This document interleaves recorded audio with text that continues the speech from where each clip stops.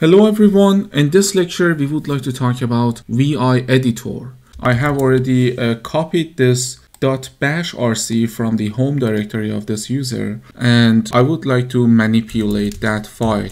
This is a file containing some scripts that whenever you start your shell interactively, these scripts will be executed. Regardless of what bashrc file is, we would like to open this file in VI. You always type VI and then the file name that you would like to edit and press enter. When you start VI, you started in command mode. This is the first mode that VI editor starts. We have command mode and we have input mode. Command mode is a mode that you can issue some commands in it and do some stuff on the text. The input mode is a mode that you can simply type. For example, right now if I type L, nothing happens. But if I type I, see, down there I got insert mode with the command I, and I can keep typing, for example. If I press escape, I get out from the input mode and I go to command mode again.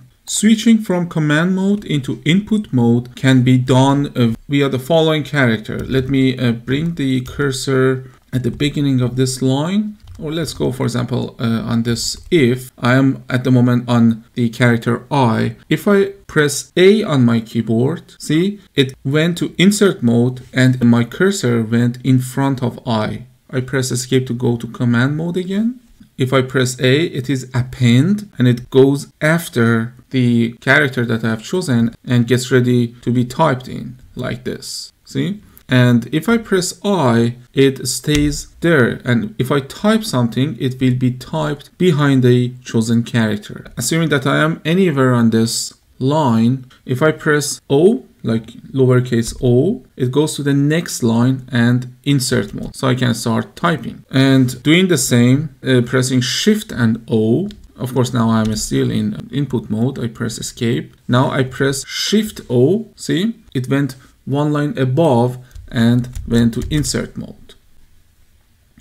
So these are the way that you can go into insert mode. There is one more way of opening input mode, and that's reading another file from the present working directory, for example, and inserting it here. For example, I go back to command mode by pressing colon like this, and then R and the file. For example, I have a file like file.txt, and if I insert, see, test1 is written from that file and it's being inserted into this file. To make sure that we got this test1 from that file, I can press escape again and colon and type S8, which stands for shell, and enter. I go back to shell where my VI editor is still running, and whatever I have inserted as text into that file is still in buffer, is not still saved. If I get like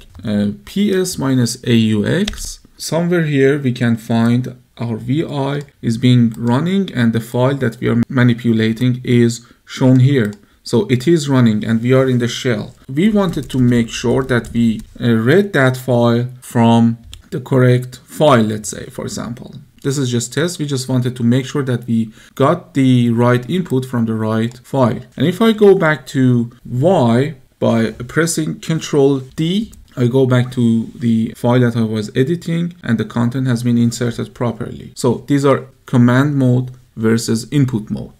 In terms of file management commands, let me press escape to make sure that we are in command mode. If you press colon again, when you want to insert a command, one way of doing it is like pressing colon and type something. The other way is just pressing a key or key combination on keyboard, which is already defined as a command here in VI. Right now I just pressed colon and I press W. And if I press enter, everything that I have added to this file will be written from buffer into the file. It will be saved, and let me do that. So the file has been written with the new input, and to quit the VI editor, you press colon again and you press Q, it will quit. Okay, so if we type like ps-aux, we don't have VI running anywhere anymore.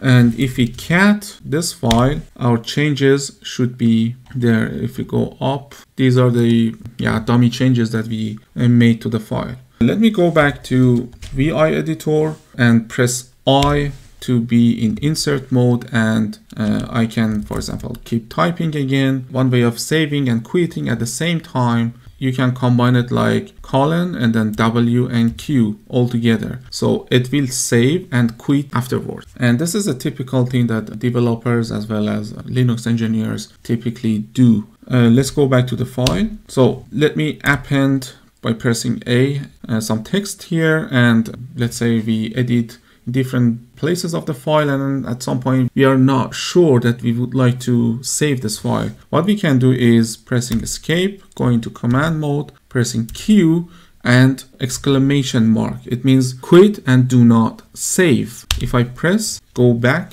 my changes are gone because I said Q and exclamation mark. So I quit without saving. Since it's very important, let me repeat it again. If you are in the file doing some stuff, you can press escape, colon, SH to go back to the shell. It happens a lot that you would like to check something and go back to the file by pressing Ctrl D. It's very important and it's very useful. So this was a little bit about file management. Next one is window motion. Now we are at the beginning of this file, okay? Assuming this is like 1000 lines, you would like to check or you would like to append something at the very end. It doesn't make sense to going down like this. You can simply press Shift plus G to go to the last line. G stands for go, okay? Uppercase G goes to the last line. And if you want to scroll up and down, you can press Ctrl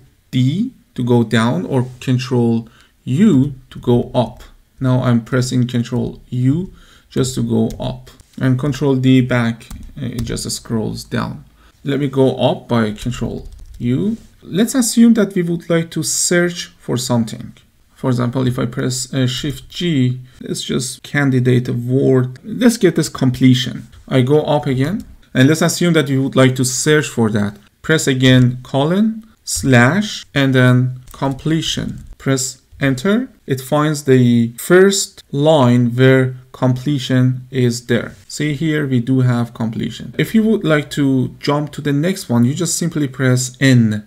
And once more, see, I'm just pressing N, not uppercase or and not with Control, simply N. And it finds every instance of completion in this file. I guess there is one more here, and that's, yeah, we hit the bottom. And if I press N again, it goes from the top of the file and searches all over again. So this is also searching. It's very useful and it's very important to know. I repeat it again, colon and then slash, then start typing. Like N, it goes to the words. Sometimes you would like to go to a specific line. Before I do that, let me press escape. We are still in search mode. We can say set numbers. Sorry, not numbers, but just number. What the editor did is just adding some numbers and they won't be calculated as part of the content. Okay. We would like to go, for example, to the line, let's say 50. I hope we have a 50. To do that, you can type, for example, 50. Look down here, we have the number 50. Simply type, press Shift G. We are still in this set number. Now I type 50. See, the 50 is appeared here, and then Shift G. It goes to the line 50. This is also important. Sometimes if you know the line number, you can actually jump to that number. Typically, the use case would be that you get an error on your shell, and the error says that there is an error in line number, for example, 200 in this configuration file. You just open it with Y. Well, all you have to do is that you make sure that you are in command mode. As mentioned, when you enter VI, you are in command mode. All you have to do is just typing the number and then Shift G. It goes to that number. Sometimes you would like to just move between words, okay? Make sure that you are in command mode, and if you press W, you jump to the beginning of each word, okay? This is also handy, and of course if you press B, it would go backwards, but word to word. to go to the beginning of the line, you just press Shift caret. It goes to the beginning of the line, and $, like Shift 4, goes to the end. I would not mention other stuff. There are much more, but at some point, if you get filled with too much shortcuts, you forget that. What I do is I try to memorize the most important ones that, in my opinion, I'm telling you them right now.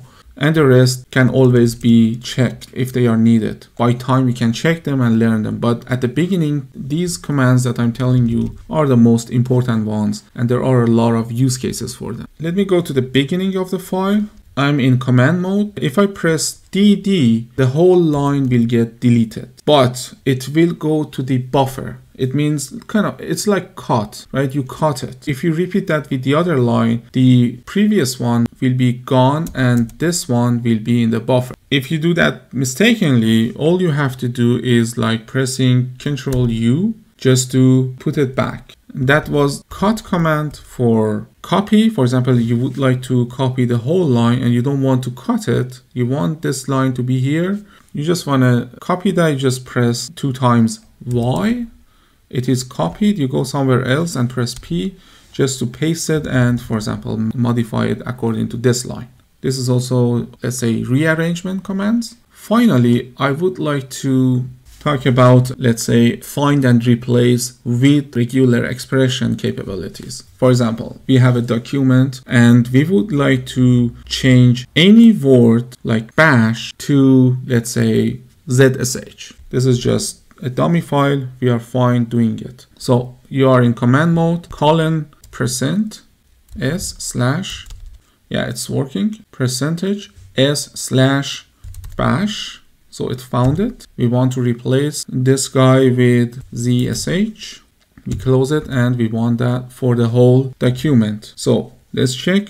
See, everything has been changed to ZSH. And if we search for bash, nothing in it. Okay, there is no bash in this document. So with this, we are fine. We can save and quit. That was a little introduction and basics about VI. VI is also very, very powerful. I really encourage you to download. If you find some free PDFs online, there are a lot, and you can download them, or if you would like, you can buy some books about them. The importance of VI is that it is there on any Unix-like operating system, let's say 99% of the times. And chances are high that you go to like an IoT device or whatever machine or appliance which has any kind of Unix or Linux operating system on it, and you would like to edit something on it. The VI is 99% of the times installed on it. There you don't have Notepad++ or VS Code or Sublime and stuff like that, right? There you are stuck with VI and you have to be able to work perfectly in it. Okay, so with this I close this lecture. Thanks for watching. Catch you in the next one. Bye.